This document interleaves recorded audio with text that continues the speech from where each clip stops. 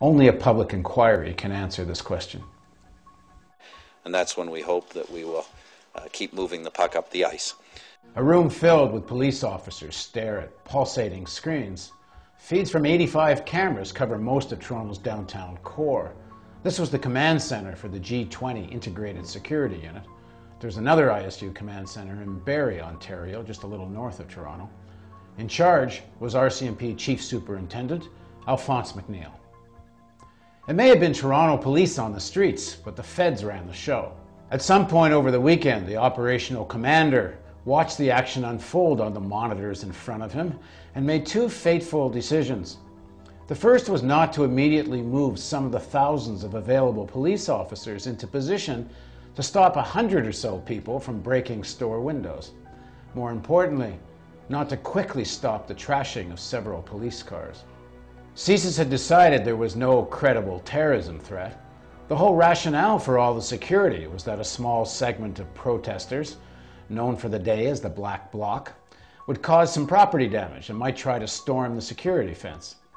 Yet when the windows broke and the police cars burned for perhaps as long as an hour, there were no police in sight. And that's when we hope that we will keep moving the puck up the ice. As the end of the protest reached Queen and Spadina at around 3, somewhere between 75 and 100 Black Bloc members rallied. They left the main protest and started quickly back down Queen Street, heading east. On the way, they encountered 2 police cars with police in them, which they attacked, broke windows. There were riot police at the intersection of each street that went south from Queen Street into the financial district, but they didn't engage the protesters. They just watched them go by, smashing windows and spray painting. From there, they turned south on Bay Street and started into the financial district. There were 3 police cars abandoned in the intersection at King and Bay. The Black Bloc started smashing the police cars and set one of them on fire. After around 15 minutes, they walked north on Yonge Street, smashing windows along the way. There were no police to be seen anywhere. And that's when we hope that we will keep moving the puck up the ice. Watch the CP24 coverage of police cars on fire Saturday night on Queen Street. The journalists ask over and over again, where are the police? And Farah, tell me what police are doing right now. I don't see any police here, Anne. They dispersed down Peter Street. So again, there's smoke coming out of this vehicle. What happened to the 2 lines of several lines? They dispersed down Peter Street. So again, there's no police officers here. Superintendent McNeil told his hometown paper, the Cape Breton Post, quote, "We have the ability through our video feed to see everything that's going on. There are even helicopters and planes providing video feed. We can see them from the air. We can see them from the ground. If there's anyone trying to interfere, we would see that." Well, we know the police had infiltrated the Black Bloc. Now we know the cameras could see everywhere. So why couldn't the police defend their own vehicles? Was this part of a plan or a lack of available resources, as the police have said? Only a public inquiry can answer this question. And that's when we hope that we will keep moving the puck up the ice. Television images of police cars ablaze set the stage for mass arrests. The decision to order the arrests of around 900 mostly peaceful protesters was the second major decision made by the operational commander. It was clear to everyone who watched the television coverage, never mind the police cameras, that the actions against property were isolated incidents and did not involve the vast majority of protesters and onlookers. So what was the reason for such a blanket attack on the freedom of assembly, one of the Charter's fundamental rights? Not only were there mass arrests, but the culture of brutality exhibited by the police was extraordinary, given they knew that every move was being watched and taped by their command. And that's when we hope that we will keep moving the puck up the ice. Only a public inquiry can answer this question. So we get back to the $1 billion security budget. Okay, to be exact, according to the parliamentary budgeting officer, it was actually $929,986,110.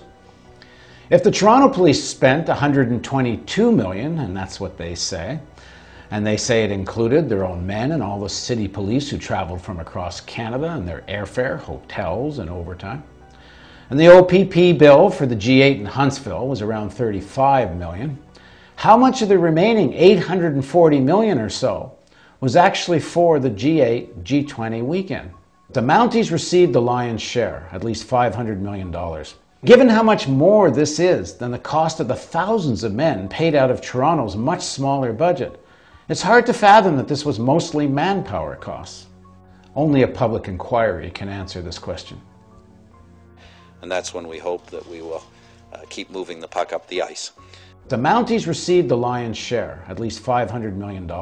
Given how much more this is than the cost of the thousands of men paid out of Toronto's much smaller budget, it's hard to fathom that this was mostly manpower costs.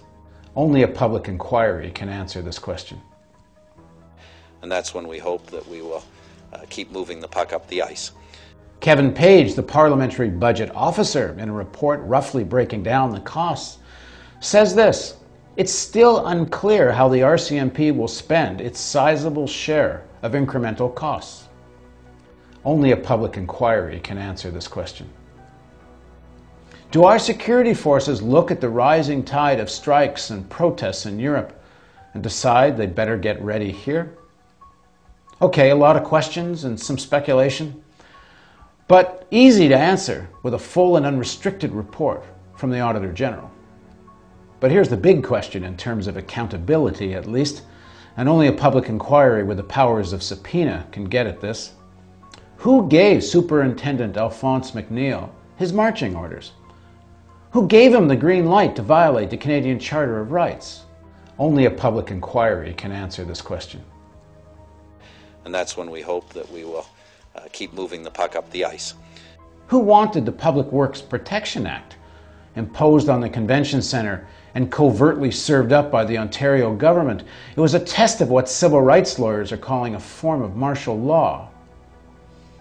It's not too many degrees of separation to get to the real man in charge, the Prime Minister. This was his show from the start. Should not Mr. Harper step forward and straightforwardly defend his decisions? And that's when we hope that we will keep moving the puck up the ice. Only a public inquiry can answer this question. If he thinks Canadians should be willing to support and pay for a massive investment in more policing aimed at domestic dissent, and be willing to compromise basic charter rights in the process, then let him say so. Let's have a proper public debate about it. And for that matter, shouldn't Ontario Premier McGuinty join him? He went along with the imposition of the archaic 1939 Public Works Protection Act, meant to stop German agents from attacking public buildings. Only a public inquiry with subpoena power, led by a person of courage, can really get to the bottom of this. But that's not likely to happen, unless, dear readers, you raise your voices and demand it so. And that's when we hope that we will keep moving the puck up the ice. Only a public inquiry can answer this question.